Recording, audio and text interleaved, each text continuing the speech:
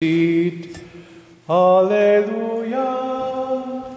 ora pro nobis Deum, Alleluia.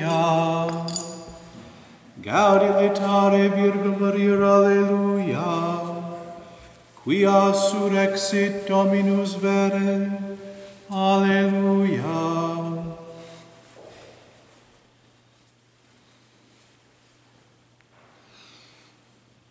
Christ loved us and washed us clean of our sins by his blood, and made us into a kingdom, priests for his God and Father. Alleluia. In the name of the Father, and of the Son, and of the Holy Spirit. Amen. The Lord be with you. My brothers and sisters, let us acknowledge our sins that we may worthily celebrate these sacred mysteries.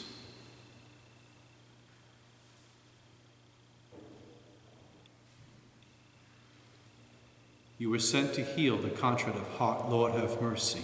Lord, have mercy. You came to call sinners. Christ, have mercy. Christ, have mercy. You stand at the right hand of the Father to intercede for us. Lord, have mercy. Lord, have mercy. May Almighty God have mercy on us, forgive us our sins, and bring us to everlasting life. Amen. Let us pray.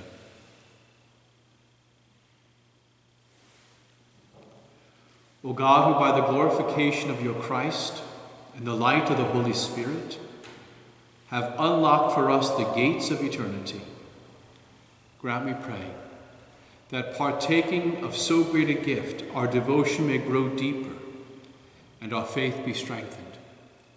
Through our Lord Jesus Christ, your Son, who lives and reigns with you in the unity of the Holy Spirit, one God, forever and ever. Amen.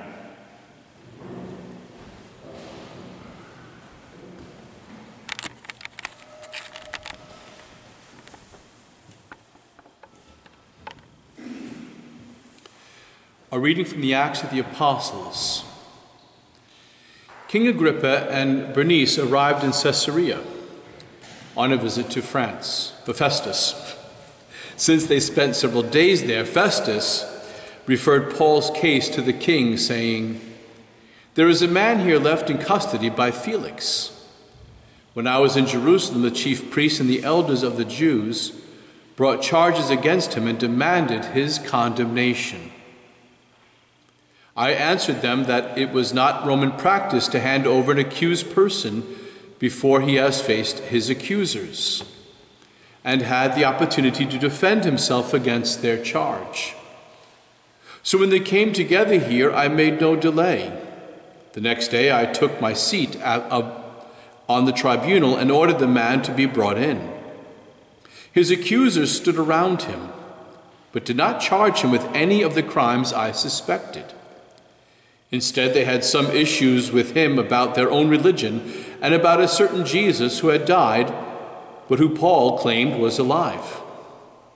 Since I was at a loss how to investigate this controversy, I asked if he were willing to go to Jerusalem and there stand trial on these charges. And when Paul appealed that he be held in custody for the emperor's decision, I ordered him held until I could send him to Caesar." The word of the Lord. The Lord has established his throne in heaven. Bless the Lord, O my soul, and all my being bless his holy name. Bless the Lord, O my soul, and forget not all his benefits. For as the heavens are high above the earth, so surpassing is his kindness towards those who fear him. As far as the east is from the west, so far has he put our transgressions from us. The Lord has established his throne in heaven, and his kingdom rules over all. Bless the Lord, all you his angels, you mighty in strength, who do his bidding.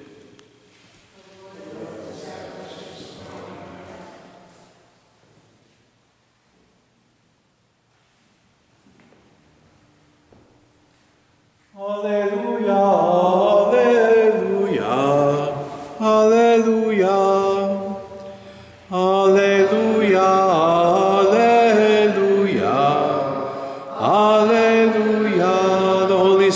teach you everything and remind you of all I told you.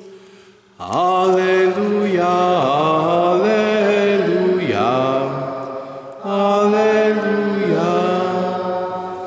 The Lord be with you. A reading from the Holy Gospel according to John. After Jesus had revealed himself to his disciples and eaten breakfast with them, he said to Simon Peter, "Simon, son of John, do you love me more than these?" Simon Peter answered him, "Yes, Lord, you know that I love you." Jesus said to him, "Feed my lambs." He then said to Simon Peter a second time, "Simon, son of John, do you love me?" Simon Peter answered him, "Yes, Lord, you know that I love you." He said to him, "Tend my sheep." He said to him the third time, "Simon, son of John, do you love me?" Peter was distressed that he had said to him a third time, "Do you love me?" And he said to him, "Lord, you know everything. You know that I love you." Jesus said to him, "Feed my sheep. Amen, amen, I say to you, when you were younger, you used to dress yourself and go where you wanted. But when you grow old, you will stretch out your hands and someone else will dress you and lead you where you do not want to go." He said this, signifying by what kind of death he would glorify God. And when he had said this, he said to him, "Follow me." The Gospel of the Lord.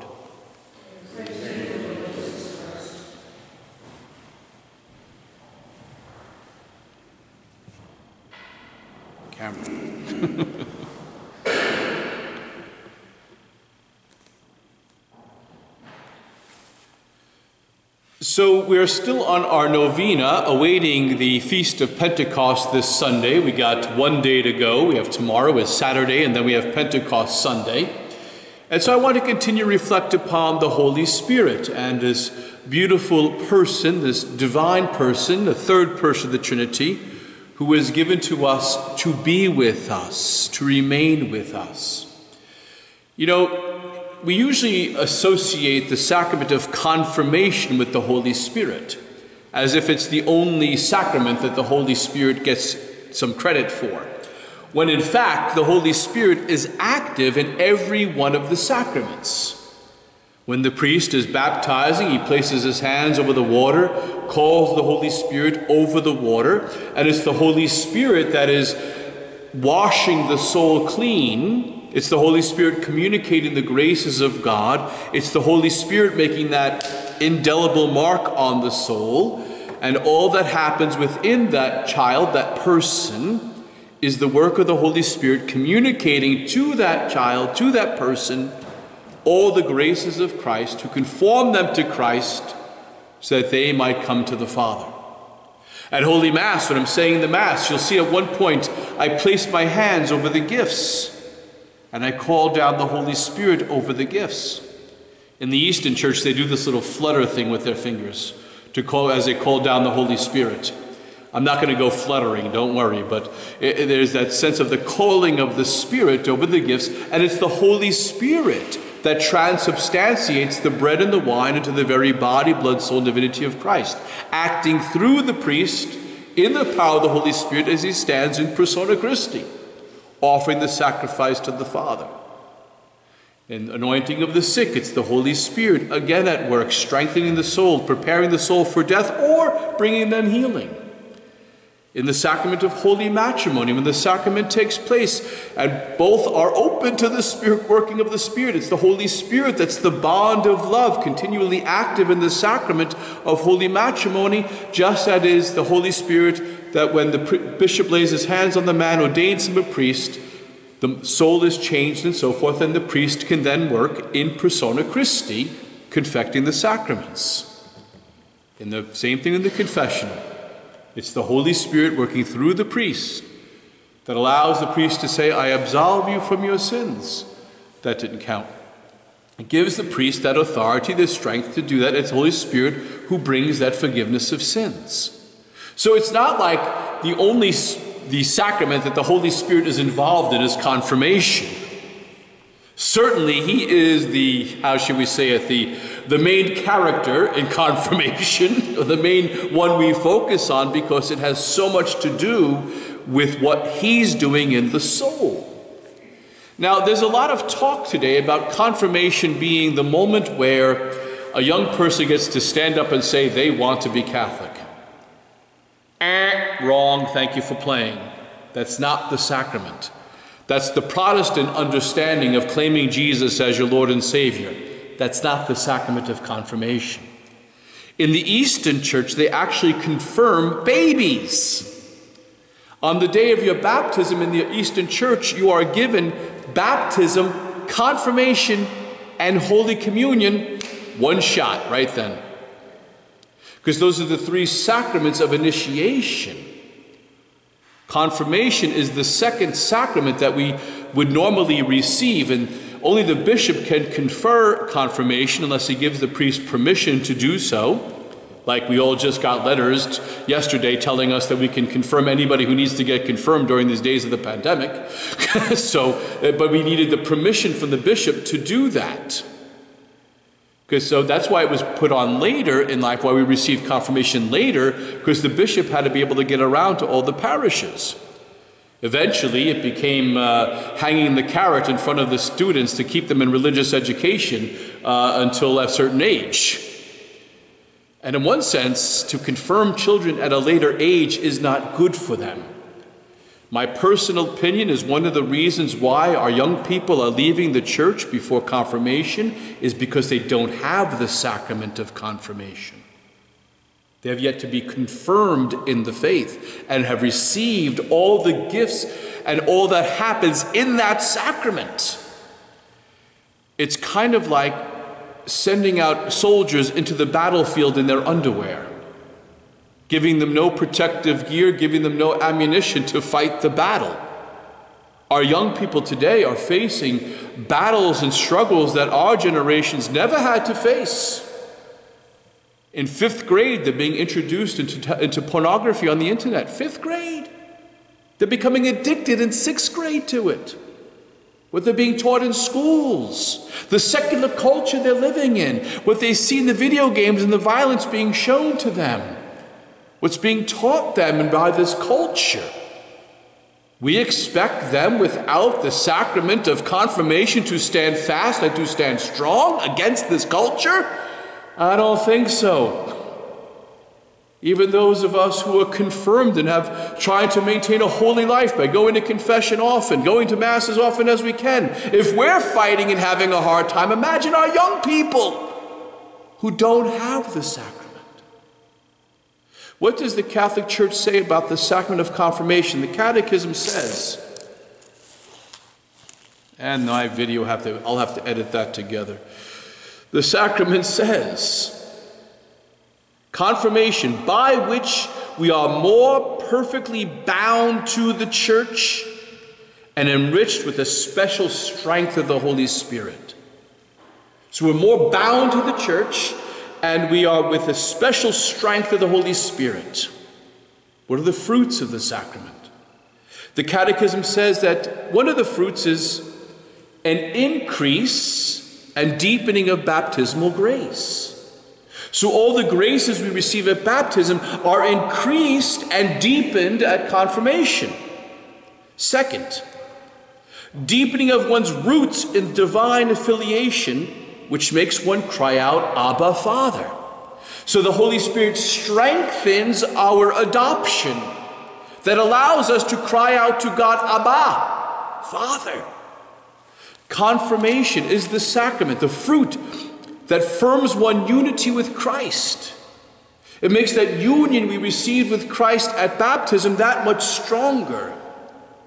Here's interesting, because we always say, oh, at confirmation, we receive the sevenfold gifts. We receive them at baptism. It says we receive an increase in the gifts of the Holy Spirit.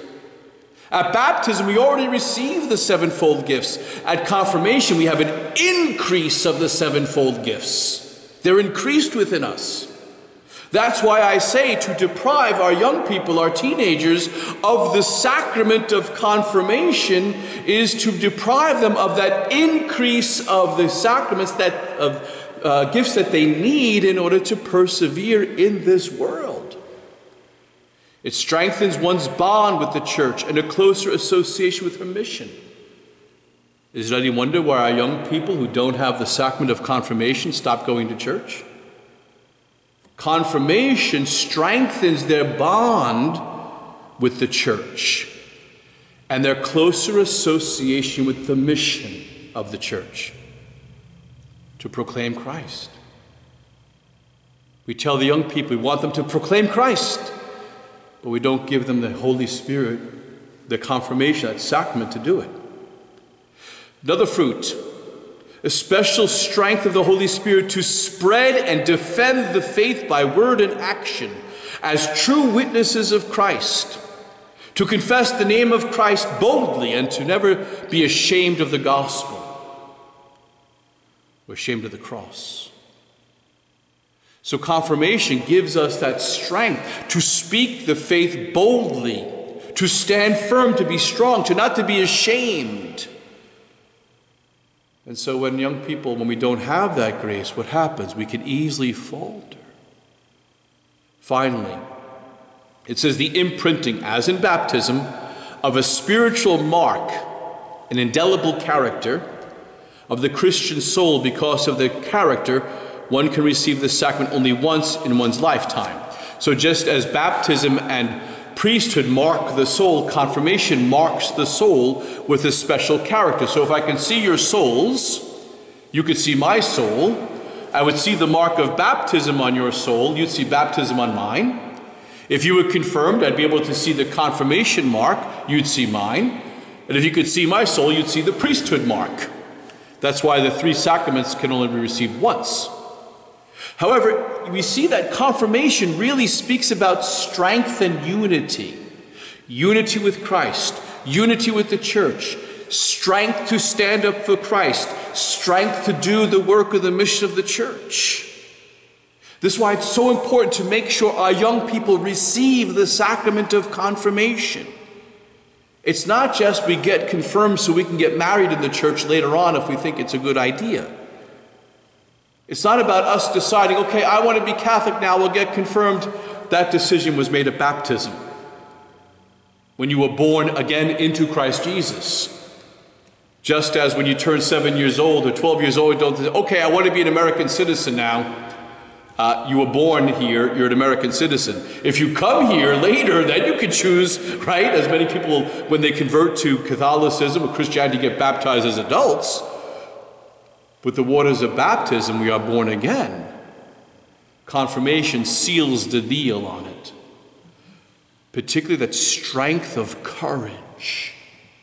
Of the 7-fold gifts of the Spirit that are increased at baptism, the most important is courage and fortitude, that strength to remain in the church, to be part of the church, to remain in Christ, and to fight for Christ. Not with fists, but with faith, with the true wisdom that comes from the Spirit. How beautiful how God gives us every grace to get to heaven, huh? Nothing lacking in God. Nothing lacking to us. There's no reason why we shouldn't be saints other than this dummy over here doesn't always want to be. We have to cooperate with the Spirit. Be open to his working within us. Stay in that state of grace. But God, in the gift of this Holy Sacrament, the Holy Spirit, specifically works so that we may be unified to Christ, unified to the church. We might stand strong and reach the glory of the kingdom of heaven prepared for us since the foundation of the world. May God bless you and Mary keep you.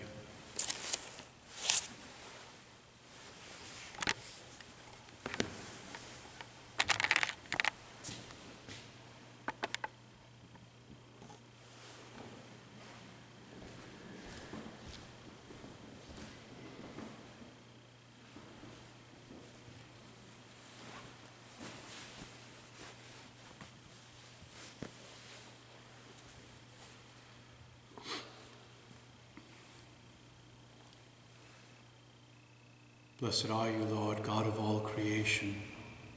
For through your goodness we have this bread to offer you, which earth has given and human hands have made. It will become for us the bread of life.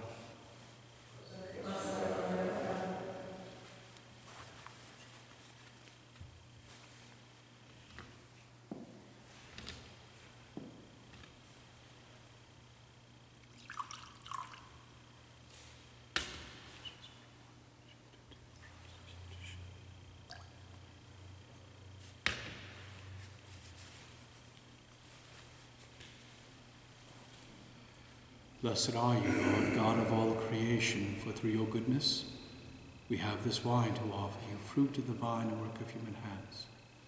It will become our spiritual drink.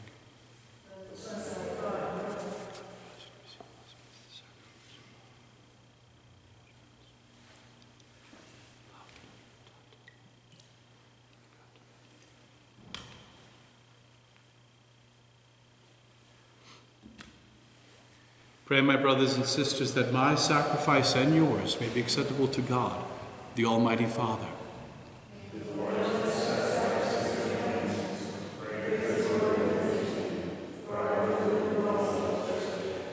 Look mercifully, O Lord, we pray, upon the sacrificial gifts of your people, and that they may become acceptable to you. Let the coming of the Holy Spirit cleanse our consciences through Christ our Lord. Amen. The Lord be with you.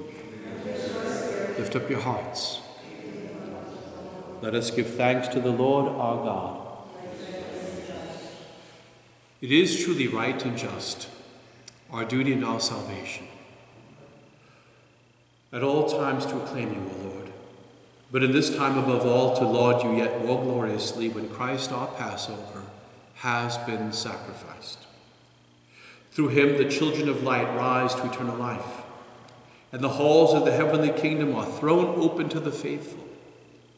For his death is our ransom from death, and his rising the life of all has risen. Therefore, overcome with paschal joy, every land, every people exults in your praise.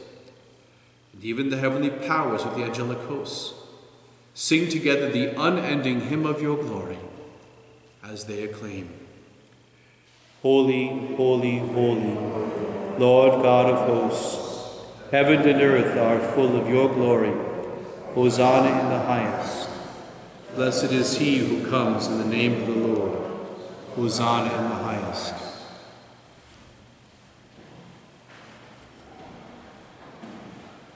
You are indeed holy, O Lord, font of all holiness. Make holy, therefore, these gifts, we pray, by sending down your Spirit upon them like the dewfall, so that they may become for us the body and blood of our Lord Jesus Christ. At the time he was betrayed and entered willingly into his passion, he took bread and, giving thanks, broke it and gave it to his disciples, saying, Take this, all of you, and eat of it, for this is my body, which will be given up for you.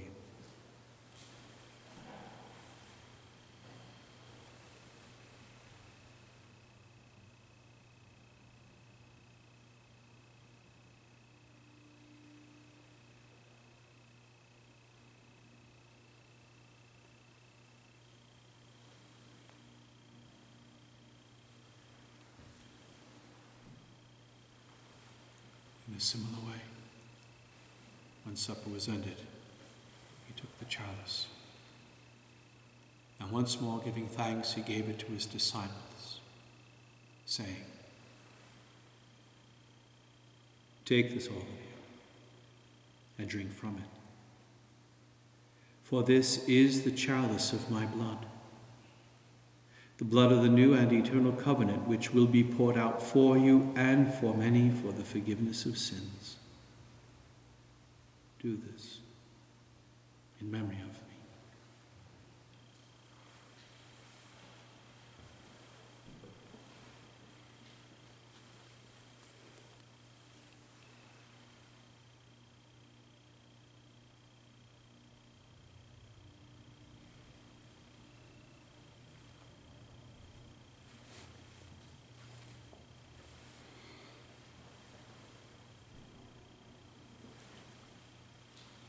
The mystery of faith. We proclaim your death, O Lord, and profess your resurrection until you come again. Therefore, as we celebrate the memorial of his death and resurrection, we offer you, Lord, the bread of life and the chalice of salvation, giving thanks that you have held us worthy to be in your presence and minister to you. Humbly we pray that, partaking of the body and blood of Christ, we may be gathered into one by the Holy Spirit. Remember, Lord, your church spread throughout the world, and bring her to the fullness of charity, together with Francis, our Pope, Benedict, our Pope Emeritus, Robert, our Bishop, and all the clergy. Remember also our brothers and sisters who have fallen asleep in the hope of the resurrection, and all who have died in your mercy. Welcome them into the light of your face. Have mercy on us all, we pray, that with the Blessed Virgin Mary, Mother of God, with blessed Joseph, her spouse, with the blessed apostles and all the saints who have pleased you throughout the ages, we may merit to be co-heirs to eternal life. We may praise and glorify you through your Son, Jesus Christ.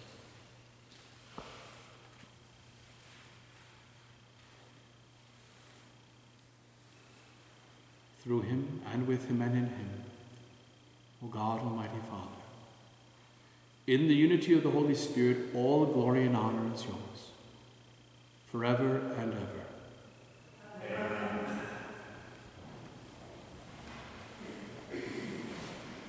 At the Savior's command, informed by divine teaching, we dare to say, Our Father, who art in heaven, hallowed be thy name.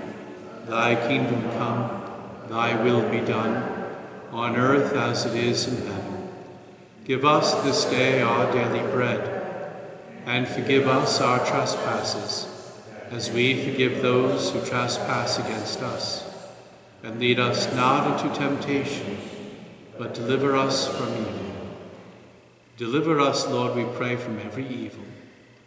Graciously grant peace in our day, that by the help of your mercy we may be always free from sin and safe from all distress, as we await the blessed hope and the coming of our Savior, Jesus Christ. For the kingdom, the power, and the glory are yours, now and forever. Lord Jesus Christ, who said to your apostles, Peace I leave you, my peace I give you.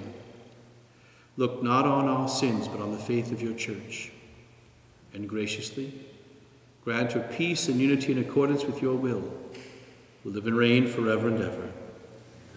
The peace of the Lord be with you always.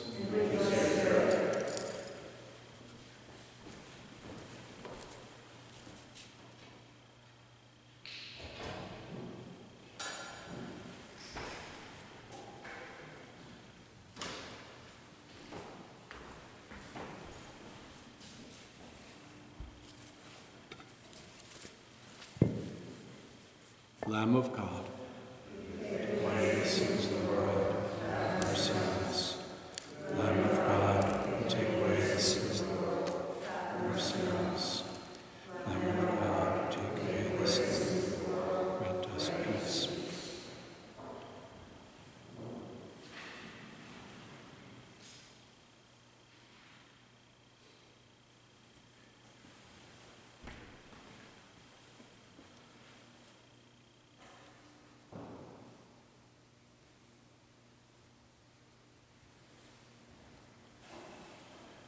Behold the Lamb of God.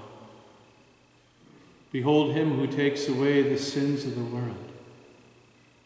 Blessed are those called to the supper of the Lamb. Lord, I am not worthy that you should enter under my roof, but only say the word, and my soul shall be healed.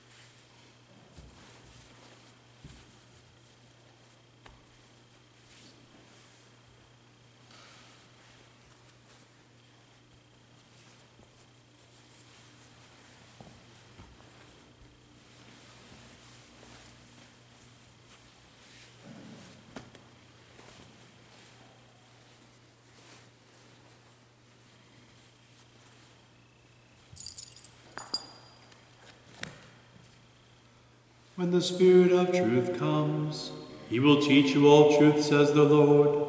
Alleluia. Let us pray.